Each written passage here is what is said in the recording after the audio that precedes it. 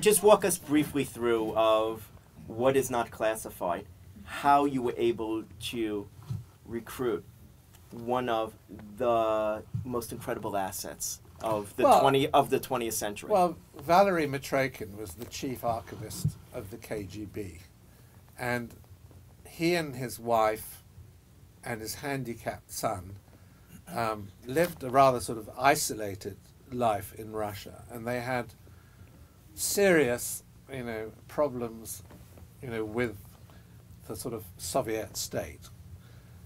So what Mitrokhin did over a massively long period of time is that he transcribed, literally, in a sort of personal code, almost every KGB document he saw.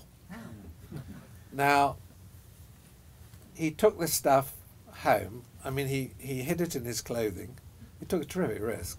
Took it home and then buried it under the floor of his dasher in Moscow. And he did this for like 25 years. Oh my God. Now, basically, he just waited. He bided his time.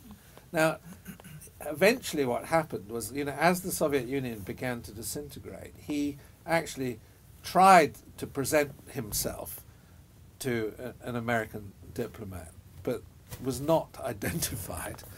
And I mean, I don't blame them, because most people would have thought, well, he's a nutcase, And I mean, nutcases were not rare in this sort of genre.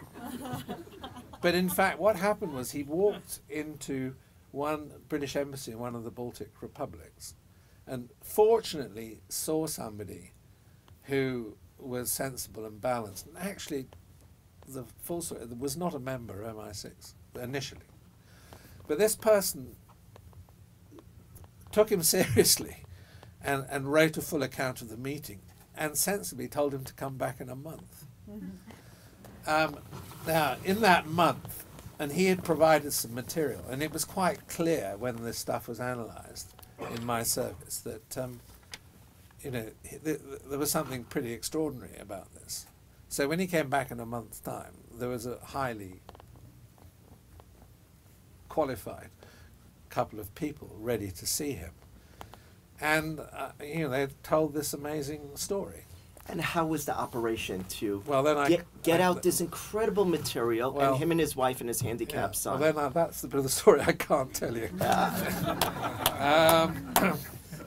Well, he was exfiltrated with his handicapped son and his wife, and then clearly, somehow, the whole of the contents of the dasher was also unloaded and transported to the West. And you got 50, and you got 40 years of KGB. And I mean, the funniest thing that happened to me, I think, by then, it was the end. The Cold War sort of ended, and we were, I would say, in liaison, but we had a relationship. So there was a declared Russian officer in London, whose job it was, to talk to us on and off. And the day that the Mitrokhin book came out, he phoned me up very sheepishly and said, could he have 500 copies?